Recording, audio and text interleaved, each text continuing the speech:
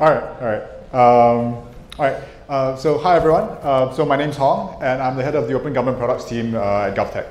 And today I'm going to be talking to you about zero-knowledge secret sharing, how we sort of share data around the Singapore government. Well, not how we do it yet, but like how we're trying to fix it. So basically, sharing data within the government is really, really hard. So just so you guys, I know there's a lot of talk about, like privacy and data sharing, all those sort of things, but like as someone who has worked in the government, has tried to do like data projects, turns out that it's really, really non-trivial to even get access to really basic data that you're trying to do for a project. So to give you an example, we were trying to work on a project for, let's say, I think we were trying to identify like single mothers and what their profiles were, so we could figure out what a subsidy scheme for them could be like, basically. And so these are just like a set of the steps that you have to go through. First, you have to ask about the data. You have to ask what data do you have. You have to explain why you need it. You have to go through a whole churn of like not this, not that. And perhaps one of my favorite steps is that like data transfer in the Singapore government goes by taxi, where like you spend a lot of time and like an inordinate amount of time where you like literally cab back and forth. And as like a manager, I spend a lot of time approving like taxi claims for people to cab back and forth with hard drives, transferring data around, because that's the fastest way you transfer data around the Singapore government. And this is not just me talking out my ass. This is literally, we did a user study, so our UX team actually went to talk to a whole bunch of users who tried to do a data project, and this is what the timeline looks like. So you start out and you're really happy, right? You have a project hypothesis. It's like, I'm a smart, modern, data-driven person. I'm going to help transform how we do something in Singapore. So I'm going to get some data, I'm going to do a project, I'm going to figure this out, optimize it. All right. And so you start figuring out, all right, where can I get this data? And that's where you start getting sad. And you figure out, you figure out there's like multiple parties trying to find data, and you just like ding dong back and forth. And this isn't even started. This is like undefined period of time. And so after you've ding dong for a little while and figured out like what the agents, like which is the correct agency to find the data is from, now you actually need to ask them for the data. And this you would think is like a one thing, right? Here, I'm a government agency. I would like to get some data to this project. Please and thank you. This turns out to take between 2 to 5 months. So if you're looking at this, you write an email to ask for data. The agency, they send you a data request form, you fill it up. You negotiate about which fields you can or cannot share. They send you a data dictionary because obviously, they don't actually explain what the various columns mean, so you need to go back and forth. And then you need to go back, and this actually goes back and forth multiple times, like until you finally get approval to get the data. And God help you if you change teams, because if you change teams, you have to go back all over again. Once you've done that, now you need to actually get approval. So this is just filling in the form, not even getting approval yet. And so you fill in the form, you got to get it signed by your policy director, and then they got to get it by their agency. You got to wait for data to be released. And then there's the actual transfer of the data, which as you can see takes 3 to 6 months, even those 2 steps. And if you can count the number of cab rides that is, it's quite a lot. And after you've gone through this whole process, then after spending a year of getting all the data, you then have about 2 weeks to 2 months of analysis, and then your project is done. So if you're wondering why we don't digitize more in the government, this is why. So we are trying to fix that problem. And so total time about 12 months to get started on a project. And so sure, we should just build a platform, right? This is like your startup pitch deck. Why not build a platform? We have a central platform where all agencies can upload their data. People can search, preview, and download it. Seems pretty straightforward. You just have a file server, people put stuff up, people take stuff down. This is the problem. Now you have a service, which now you have a single software system which has all of the Singapore government's data. Now, if something were to happen to that, and things never happen, obviously, because you are very, very good with security, that would be horrendous. Like you would basically leak all kinds of private things out. Like not even talking about like military secrets, even just things like like medical records or like people's indebtedness and things like that. Like all kinds of stuff which people treat really seriously. All right, so how do we get around this, right? We clearly can't go back to this. This is security through bureaucracy. It's stronger than security through obscurity.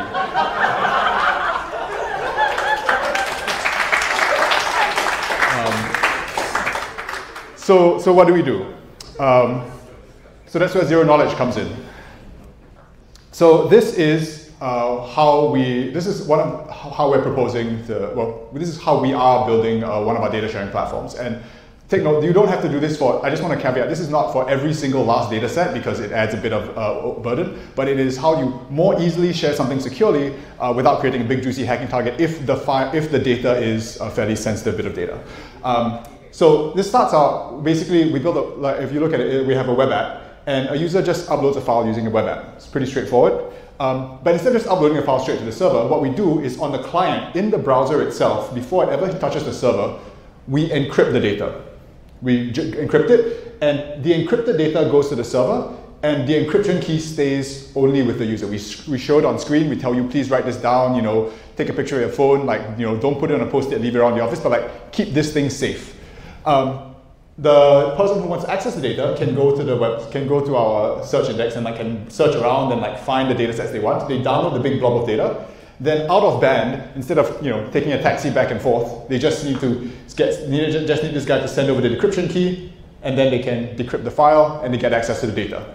So you can see you're using the server to transfer the big bulk of the file, and then you use an out of band communication. Out of band is a fancy way of saying like, I have not described the mechanism specifically. Basically, you can talk, you can show a picture to someone, you can write them a post-it note, some other way other than the main server, so that even in this case, if the main server is compromised, there's nothing to be found. If someone hacked our main server, all they'll get is a bunch of gibberish files because they can't do anything with it because all the encryption keys were stored offline. And that's the key principle here of zero knowledge, that the server has zero knowledge about what it's storing. My server, even though I'm the one, so even though we're the team who built the service, we have no idea what's in the data there. We don't know, and we don't want to know. Because if we don't know, even if someone compromises us, there's nothing to leak. And that's the key principle. It's not about like trying to harden and get something like super hyper secure and pinky promise that you'll never get hacked. It's about making sure that there's nothing to steal. But this does cause a problem.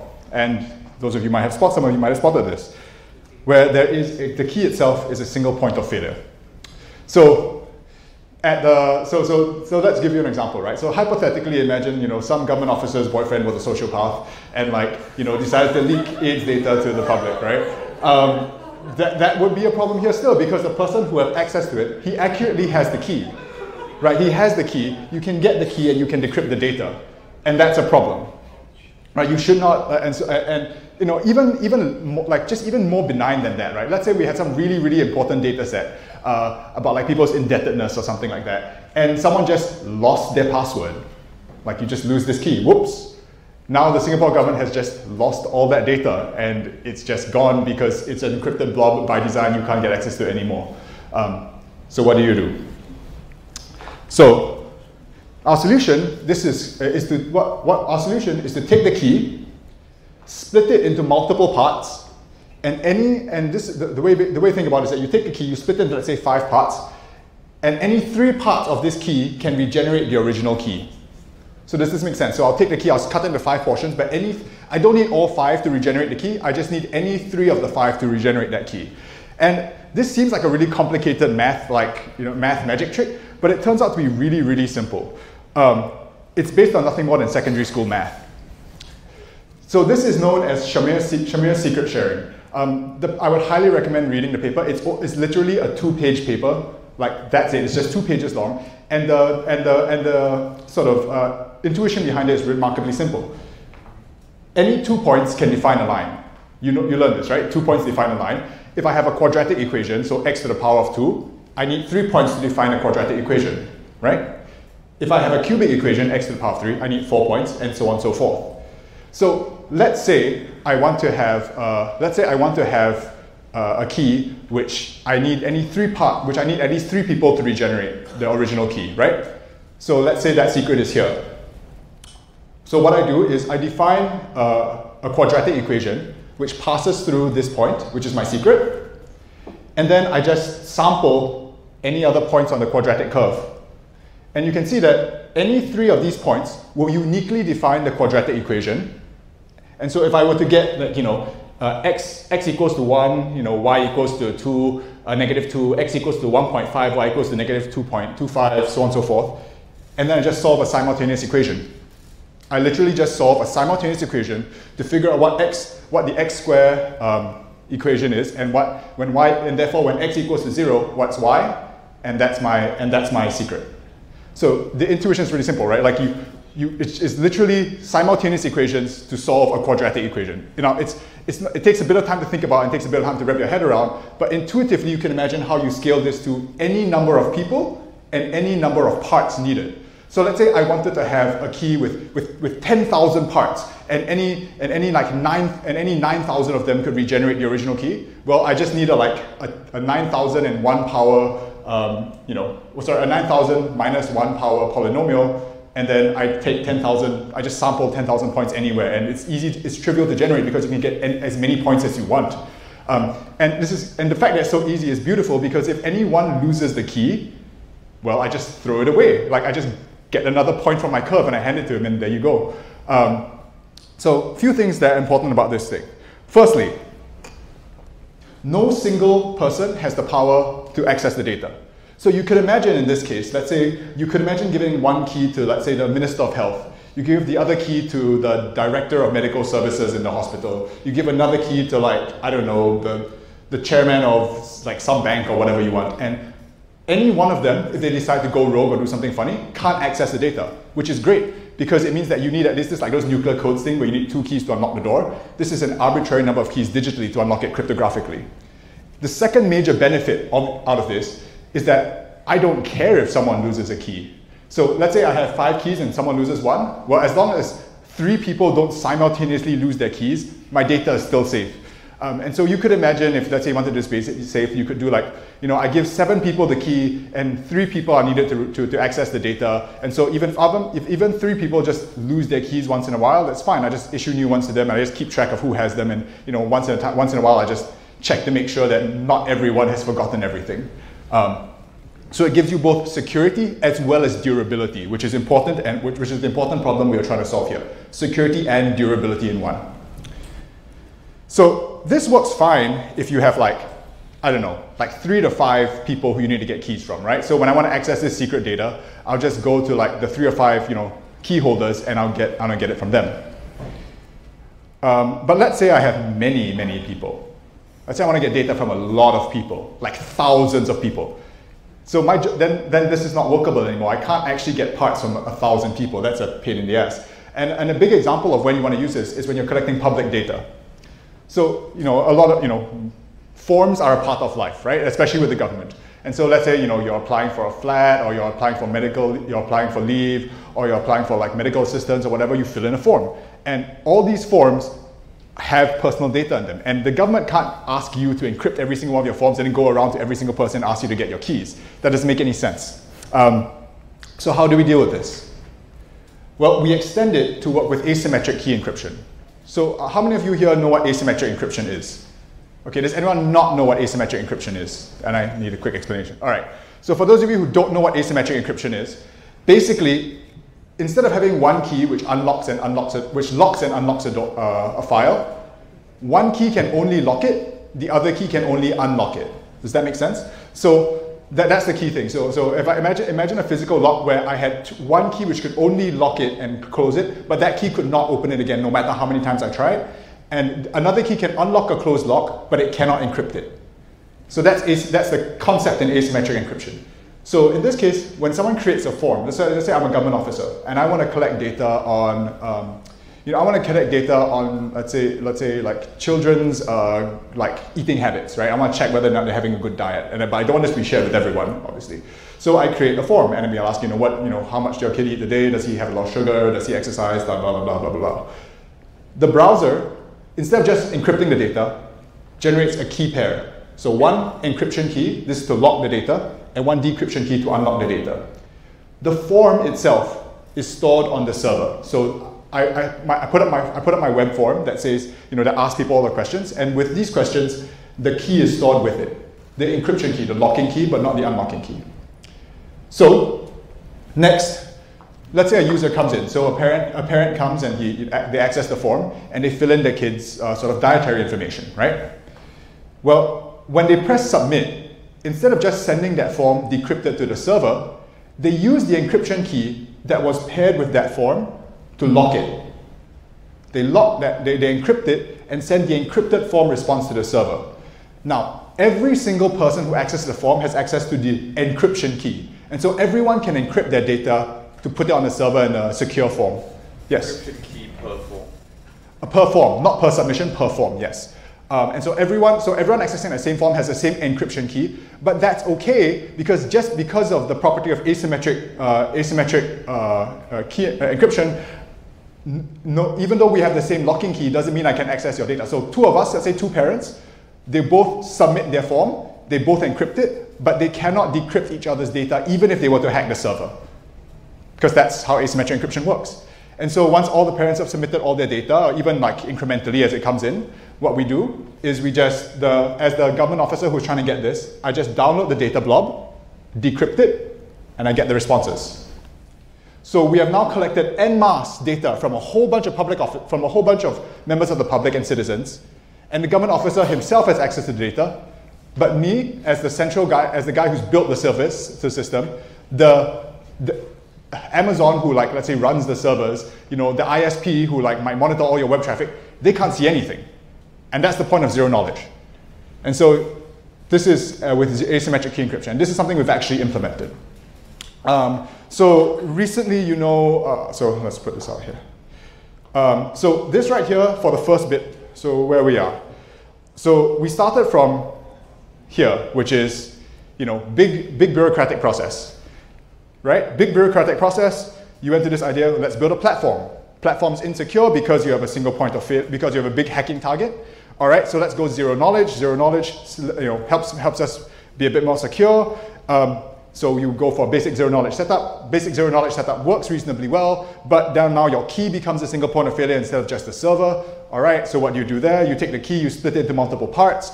The key being split into multiple parts gives you durability as well as security, so there's no more single point failure in the key. After you split the key into multiple parts, but you now want to get data from a whole bunch of people, the way you do that is you go to asymmetric public key cryptography, and that lets you get access to that. So you have durability, security, access to a whole bunch of people, and all by this while building a platform to share data in the government. So that's how we trace block. So where are we now? So we are in the midst of building this. This is what we call Vault. Basically, it implements that data sharing thing. And these are just you know, obviously dummy data and stuff just to show you the idea. But it's to the user, despite all that, you know, complexity we put in, it's remarkably low. It's remarkably sort of like low complexity. You just upload your data when you need it, and you just browse around and you find the data set you want, then you download it, and then you go contact the person or however. And then you get a key from him separately. But if the Vault server is hacked, yeah, you can look at all the listings of what the data is there, but the files themselves will be useless, at least for the super secret stuff. For the non-classified, like non-super secret stuff, sure, we can put it on the server so that you don't have to go fuss about finding keys, but the secret stuff is safe. Yes? Does Vault use the asymmetric encryption only, or does it also use SSS? Does it also use what? Samir's. Yes, so Vault does not use the asymmetric encryption yet. It's right now implementing, but we have implemented a Shamir secret sharing split key system. This is still in under construction, so we have tested it out with some small use cases, but haven't scaled it to everyone up. Like it's not a general thing in the government yet. It's what we hope that it can achieve. Forms.SG is the other one where ironically, we have implemented the asymmetric encryption, but we have not implemented the Shamir secret sharing yet. So they're both sort of in half states of achieving this, but they are both working towards each other. So data sets has the M of n keys thing. Yes, because you don't lose that, and the forms has this because you have to do that, and most time it's only one person creating form. You don't want to create that high friction to have to manage those keys. So that's why we went in. That's why we staggered it in that manner. But both are working towards having both features, obviously. Yeah, and so Forms.SG is our government form builder. Basically, it is it's like Google Forms but for the government. So instead of spending months and months and months trying to hire a vendor and negotiate the specs, and then you go back and forth and get funding and all this sort of thing, you just go and you drag and drop, and then ta-da, you have a form builder. And the reason why people hadn't done this before is because the reason why the government can't use Google Forms is because of security. Like if all of the Singapore government's transactions were in Google Forms, that would be a little bit worrying. But by using this, we're fine. So you have all these forms, but each of them is individually encrypted and individually secure. And so yeah, we've the biggest use case of this so far was I think National Day balloting for tickets. If any of you balloted for tickets for National Day, that was built with Form.SG. So ta-da! Yeah, so that's who we are. We are the Open Government Products team here at GovTech. We're a team of sort of like software engineers, product managers, UX designers, and we build products for the public good. And we are recruiting FVC, so if you ever want to find a job, come look for you. Thank you.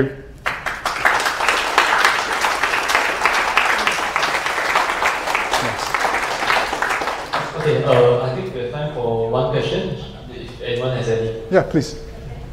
Yeah, hi. So, okay, when you determine secret sharing, right, is it a feature set that you want to have everybody present contribute their part of the key? Because I've been thinking about this, and the thing is